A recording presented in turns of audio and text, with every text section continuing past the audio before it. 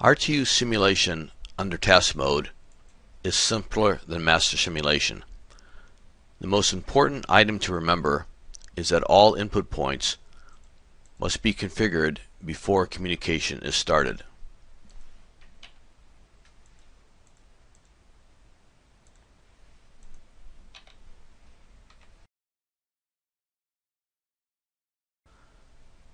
Output points need not be configured except for DNP3 protocol. A DNP3 device must configure a binary output status point for every control relay output block to be controlled, and an analog output status point for every analog output point to be controlled. The point indices must match. For example, defining binary output status point with an index of 3 causes control relay output block index 3 to be configured. In DNP3 task mode RTU simulation, a control request issued to a non-configured point will be rejected with an appropriate status code.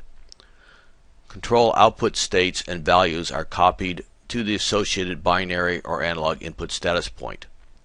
For any other protocol, all controls are always accepted.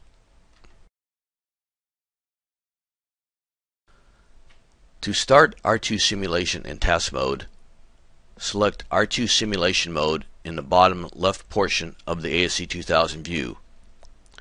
RTU simulation supports a single task called scan responses.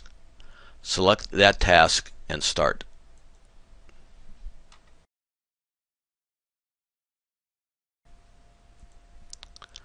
The messages or line monitoring views show message exchanges, but the point list is the most important. All input points are shown along with the most recent data value sent. The raw value is shown in the raw column, and this value can be linearly converted via scale and offset to generate an engineering units value, shown in the value column. The default is no conversion.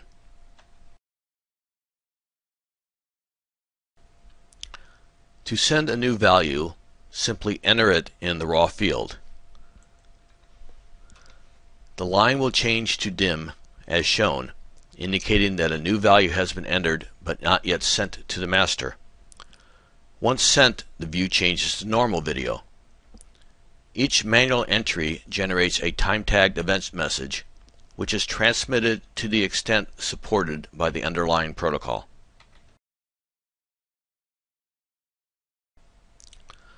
Point quality codes can also be changed for protocols such as DNP3 and IEC that support this feature.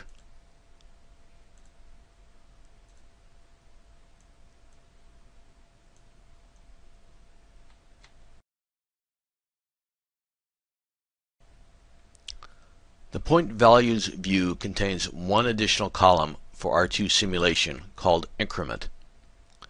A non-zero increment field causes automatic periodic point changes for the point's underlying raw value.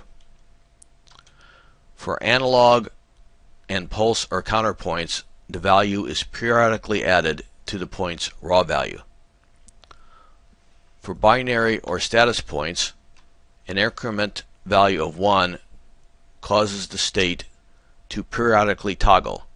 For a 2-bit status point, the value can be 1, 2, or 3, and a new 2-bit state is periodically calculated by exclusive ORing the increment value against the last transmitted state to form a new state.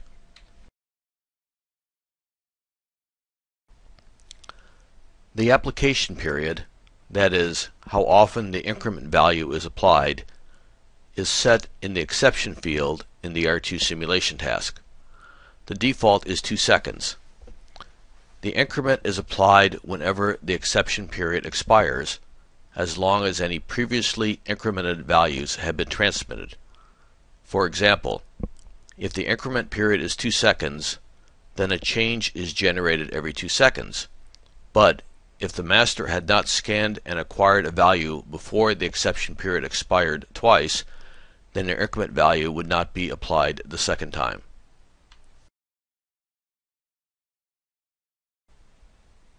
This completes the task mode videos for most protocols. A final video is provided for special consideration for IEC 6870-5-104.